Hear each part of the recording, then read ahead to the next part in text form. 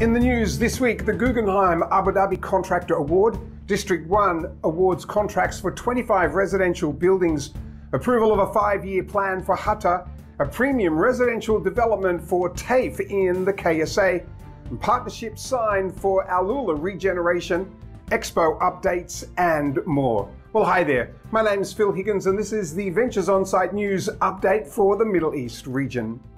Well, in Abu Dhabi, a joint venture of Trojan General Contracting and Six Construct, subsidiary of the Besix Group, secured a contract to build the much-awaited Guggenheim Museum. The joint venture will be responsible for the museum's construction and associated infrastructure and surrounding marine works. Construction of the museum is expected to be completed in 2025. The Guggenheim Abu Dhabi will be located in Saadiyat Cultural District, alongside the Louvre Abu Dhabi and Zayed National Museum. Mohammed bin Rashid Al Maktoum City District 1 in Dubai has awarded a raft of contracts for the construction of 25 waterfront residential buildings with a total of 1,464 apartments. The contracts, which also cover infrastructure works, have been awarded to Trans Emirates Contracting LLC, Baitia General Contracting, Bin Laden Contracting Group, and Parkway International Contracting for all of the work. The contractors will mobilize immediately, with infrastructure works due for completion in 12 months and construction of the 25 mid and low-rise apartment buildings scheduled to finish within 14 to 24 months, depending on the size and current construction status.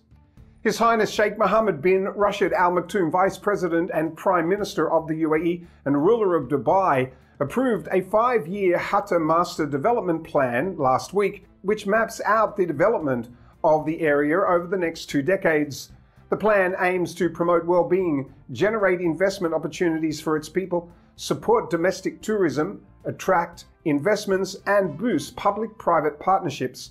Some of the plans include construction of tracks for bicycles and scooters in a 120-kilometre network connecting key attractions and residential areas, including the longest mountain bike track in the UAE and a mountainside health resort.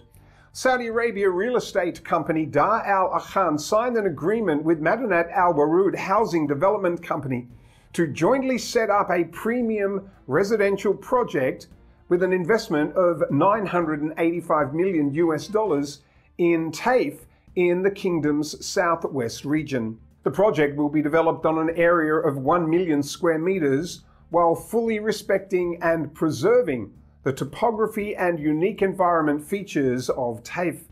The construction is expected to begin in the first quarter of 2022 and will be completed in 2026. The project will offer premium residential units ranging from apartments, villas, and townhouses, in addition to a variety of commercial facilities and amenities. The Royal Commission for Alula has signed a landmark strategic partnership to accelerate the regeneration of the historic city in Saudi Arabia's northwest.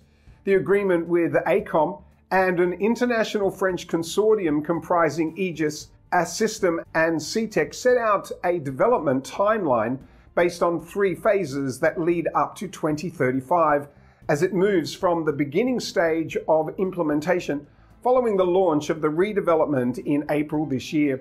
The first phase of the development will see over $15 billion invested in Alula, which will include social, economic, and sustainable projects in 5 unique hubs, with a focus on hospitality, infrastructure, arts and culture, and social and community development.